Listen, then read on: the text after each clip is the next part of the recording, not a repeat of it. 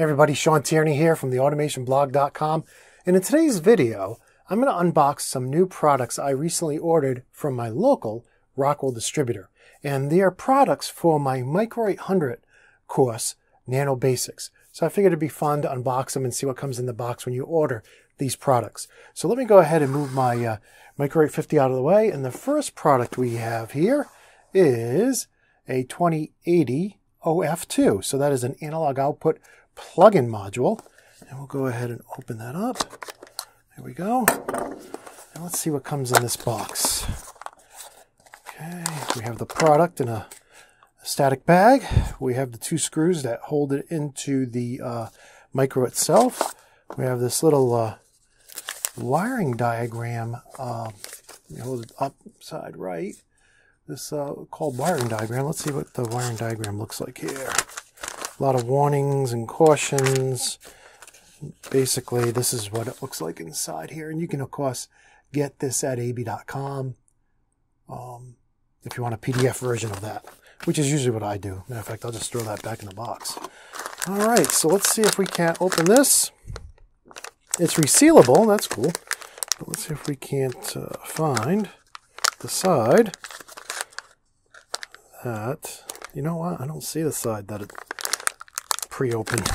Well, thank goodness for knives. Yeah, let's just cut that open. There we go. All right. And let's take a look here. I don't know why it needs to be resealable, but it might be easier for whoever's or whatever's putting it in the bag. Okay, so let's take a look at that guy. I like the fact that they try to put the pin on the front of the unit as well. Okay, got a CE label on one side. Let's see, got another label on this side. Not much to it. It's like all the other plug-in modules. All right, so let's see if we can install that. Let's see here. I'll take that cover off and put this guy in like so. All right, and then we could screw it in if it was going in the field, but this one is not, so we'll leave it unscrewed here. So let's take all this good stuff and put it back in the box. And what else do we have here? This is a serial isolated port, an isolated serial port, or serial isol. Let's go ahead and open that up. And I don't think I put the, let me hold the box up in front of the camera so you can see the label there. Serial isol, so an isolated serial port. Good for doing Modbus. In the course, we're going to do Modbus to the PowerFlex line of drives. Let's see what we get in the box here. Again, we get the screws. We get the wiring diagrams. This is not a D-shell or a mini DIN, so you'll want to be able to wire it up correctly. I'm going to be using it for 485. But I believe you could also use it for 232. Let's take a look and see what the book says here. Yep.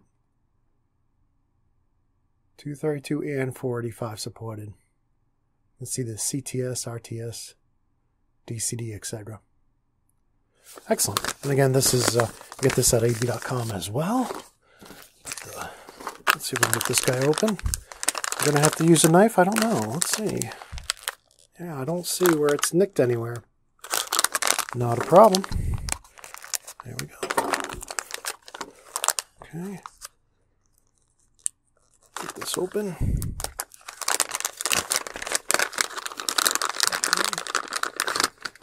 All right, let's see if we can take a look at this guy here. I don't know. Well, I guess I could decipher that. I guess everything that doesn't say 485 is 232, so not too bad. And if we wanted to plug that in, put it right here. This one is the hardest one to get in because that leg right there seems to be the hardest one to get in on all of these models. Okay, excellent. Okay, two new I/O modules to cover in my course. Nano Basics. You can find it at nano-basics.com or go to theautomationschool.com and click on Nano Basics. Very affordable. You can grab it right now at a great price. I do have to raise the price because I'm adding a lot more lessons to it, more on par with my RS Logix PLC Basics course. But in any case, so we have that. And the other thing I wanted to do in the course is show people the add-on modules. That's something that you really only can do with the 850 today. You know, who knows if tomorrow they'll change that. So let me go ahead and take this side cover off. And then I'll push that out of the way and take a look at what do I have here. This is, oh, don't see it on that side, a 2085 OWA. Let me bring it closer here. So that's a relay output module. And I thought that'd be good to have because I can drive anything with it. You know, if I would have got an AC output, I could only drive AC. So, you know, the bad thing with using relays is that there's a shorter life than a triac or a transistor. So that's the downside. The upside is they can typically carry either AC or DC. So let's see what comes in here. This is an installation instructions. If we take a look, a lot of warnings and notices and, you know, stuff they have to put in there. Okay. Talks about using surge suppressors if you have, you know, any inductive loads. That's important to put the surge suppressors on. Okay, and here you can see the wiring diagram for both the OW8 and the OW16. Okay, so it's all pretty common sense. So let's get it out of the box here. Okay, and we get these as well. Okay. Okay, we'll throw those back in there along with the manual. And you always want to take this cover off the top of your PLCs before you power them on, because they need that air flowing through them to cool them down. However, you never want to take them off before you get the thing installed, because you don't want any filings or, you know, metal chips to fall into your PLC. You would not believe how many times I've seen people bring in defective PLCs and you just look like this and all kinds of stuff fall out of it. It's like, what were you thinking? You know, what were you thinking dropping all kinds of metal flakes into your PLC? And usually it's not the same guy who drilled and wired as was responsible for the PLC, but still, you know, communications is key to make sure things like that don't happen. So we'll just put that in there. Okay. And this guy's very thin. Not much to him. Let's see if we can figure out how to put them on. It looks to me like, and I've never had one of these before, so, but it looks to me like you just flop it on there. It's definitely not like the, well, let's see. No, that's just a lock. So it's not like the 1769. Let's go ahead and do it.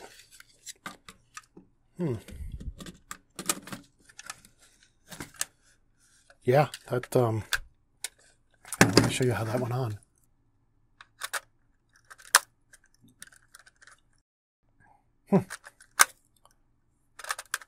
Yeah, that's different.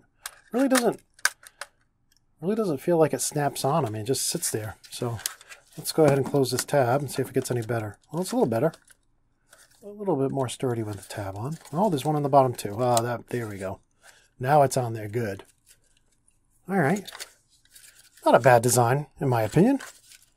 But now, what a lot of people forget to do is when they have one of these, oh, yeah, let me make sure this is right side up for the camera, is they don't buy an end cap. And you don't need an end cap for the Micro800, Micrologix 1200. And you don't need an end cap for like the L16 or Point.io, or Flex.io. But you do need an end cap for 1769, and you do need an end cap for the 2085 IO. Now, the end caps is super inexpensive. It's probably just a terminating resistor, I'd imagine, but let's take a look at that. So here's the box. I think list price is $15. I mean, it's a very inexpensive thing. Be nice if they would include it. Like the L2 series, the Compact Logics, they include the end cap with it. But I guess they're just trying to drive price out of everything, so. And maybe the amount of people who actually need these isn't that much, so why throw in $15 into the cost of the $850 when you don't have to? But in any case, we'll go ahead and open her up. Okay. Yeah, I didn't cut myself today. That's good. Oh, and look at that. Look at how that opens. Okay. Interesting. It's always cool opening up new products. And if you work at Rockwell, if you want to send me new products, I love opening them up and showing people, so feel free to send them over. In any case, we'll take a look at this guy. Now this is to me is strange because it's not. Wow. So there it is. $15.50 list price, I think. If you want to know the price, check out Proposal Works. It has all the pricing in it. And to put this on, let's go this way. Oh, I got the camera's backwards for some reason, so excuse my confusion as I'm trying to look at the TV here and see things. And everything's backwards. So I'm just going to plop it on like the other one. Okay. Close it. Yeah, that's on there really good. Kind of looks odd, huh? Has like these, well, let me show the camera here. Has these like two eyes on it. Isn't that weird? But it's on there. It works. It's not coming off. You know, they test everything for vibration and all that's published, so I'm assuming this is a pretty good... Oh, look at this. I just noticed that now. Green dot of something. Maybe that was QA. In any case, well, that's it. So those are 4 new parts. Unboxing of an OF2 serial ISO, or isolated serial port. Plug-in. Those are both plugins. The OW8 2085 expansion I/O module, and the end cap for the 2085. And that's it for this unboxing video. Now, if you thought that was helpful, please give me a like and a sub.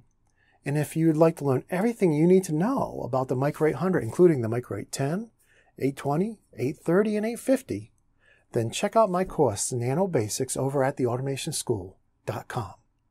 And if you'd like to see me produce more free videos and more free blogs, then consider supporting my channel and my blog over at patreon.com/automation. And with that, that's the end of this video. Until next time, peace.